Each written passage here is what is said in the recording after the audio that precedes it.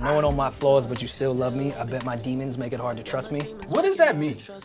What you mean? My demons. Because like when people be saying they demons, I don't know what the fuck they talking. The messiness comes when one person is viewing it as a thing that makes you feel good, and the other person is viewing it as a thing that is going to make them feel good forever. I do think we underestimate how much women are willing to like be there for you and ride through a lot of the bullshit. Somebody says, hey, I am in love with you. Today, I am planning our wedding and I want us to be married. And you're like, I don't even want to see you until next week because I got something else to do and that something else might be another date.